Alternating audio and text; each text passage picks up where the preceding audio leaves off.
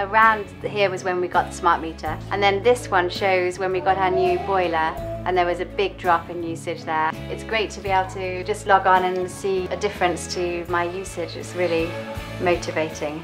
So if Fully Charged is a programme about the future of energy and electric cars, why am I coming to you from inside a mobile phone? I mean, what have cell phone companies got to do with the future of energy?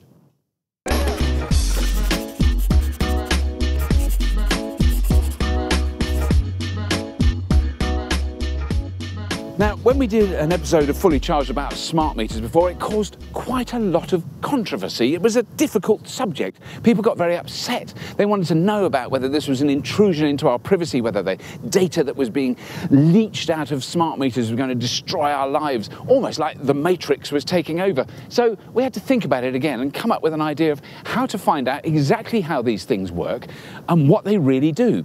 So I've come to Vodafone outside Newbury. It's lovely here, lovely car parks, lovely trees, massive data centre, and I want to find out exactly how smart meters work and exactly what they do. Return of the smart meter. So Tim, new technology coming into all our lives in the next sort of 5 to 10 years. Yep. And I posted on Google Plus, just saying what are people's opinions, what are your concerns, what are you hopeful for? But a phenomenal response, a lot of different questions, and I think focusing mainly, most of them on security. People seem very nervous because at the moment we've got meters under our stairs, so we're used to that. Yes. Whereas this new technology is that people feel there's a lot more data and who's got it and where's it going. And yes, and I think that's understandable. I think so. You know, as far as the security goes, the data that's being passed isn't really any different from what's being passed today with the cupboard, the meter under the stairs in the cupboard. It is just a meter reading of your usage. The important thing is to make sure that's secure from the meter point back through to the energy supplier. And one of the things we do with that is it's digital, so all the information sent in ones and zeros. But what we do is we actually jumble those up. So before it leaves, it's actually jumbled up into gobbledygook and then reassembled when it gets to the end of our network. Now, actually, what the energy suppliers do as well is they put another layer of security on top of that. It's very difficult to get any of that information. If you could somehow intercept it, it would just make no sense anyway. You know, when I think of all this technology, I'm thinking, well, it's power companies. So what is Vodafone's role in that then? So this is something Vodafone will be providing, which is a communications hub. And basically, when you plug this in, it sets up a HAM, which is a home area network. And that will then talk to your electricity meter and to your in-home display and take the information across. And the WAN is the wide area network, and that's the bit that we provide. So that's basically our mobile phone network. Right. And we can take the information back from there and across to the energy supplier. So, so when you're taking all this data in, I mean, what is the data? The data itself is really just your meter read. It may get more granular in the future, but to start off with, it will just be pretty much a monthly read of your data. Now, we don't actually store it in our network at all. We just pass it straight through to the energy companies. People need to understand the reason why the whole smart metering is taking place. The idea behind this is to transform the way that we use power. You know, by putting a smart meter in there, that information that goes across then means that you don't have an estimated bill anymore. It means that you can do prepayment top-ups. It means that you can change energy supplier nice and easily. Right. It's all automated. It also means for some of the future stuff as well that you can be offered time of use tariffs. So at the moment you pay the same amount even when energy usage is very, very high and very expensive to produce. You pay the same as when it's less expensive to produce. It will also give the network companies themselves more information about how the energy demand is going across their networks, which is really important.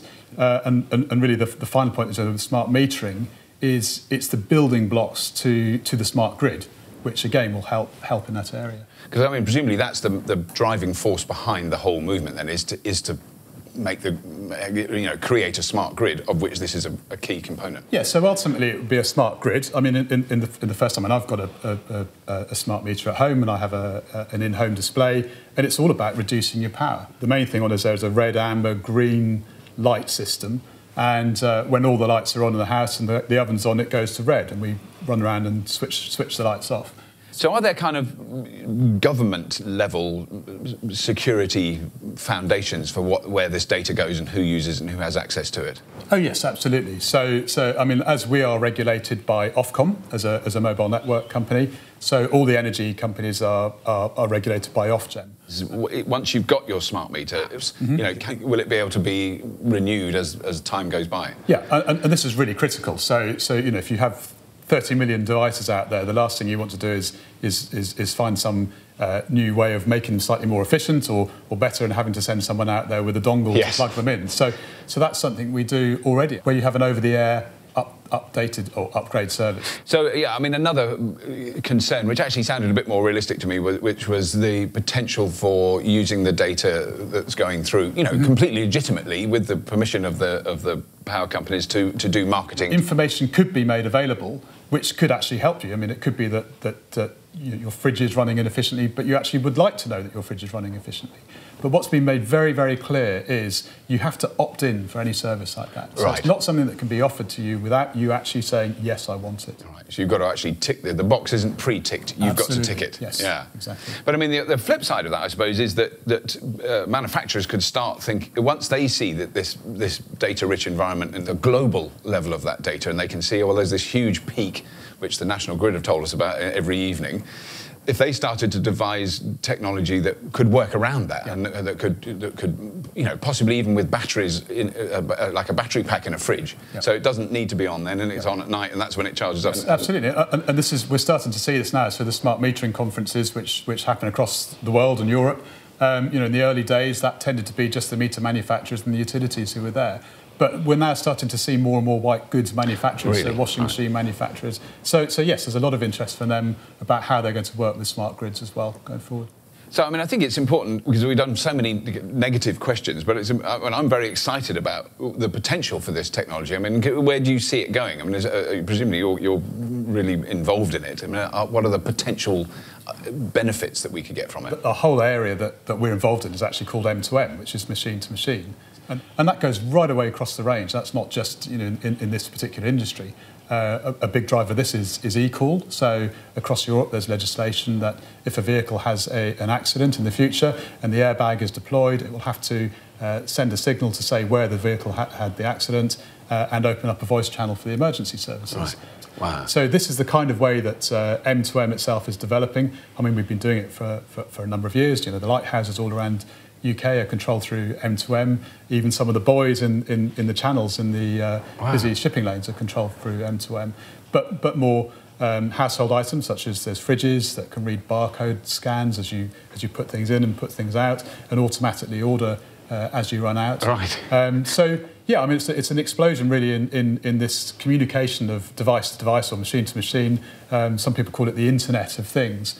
And that's something that we specialise in and have been doing for a number of years, and to see as an incredibly huge, you know, growth area. Very kind of you. Thanks very much indeed. Thank you. Well, I mean, that was very interesting. I certainly learnt a lot, and I think it's safe to say we don't really need to put our tinfoil hats on just yet.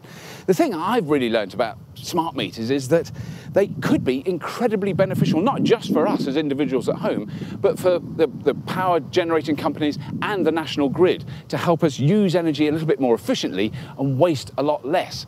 I think that's probably a step in the right direction.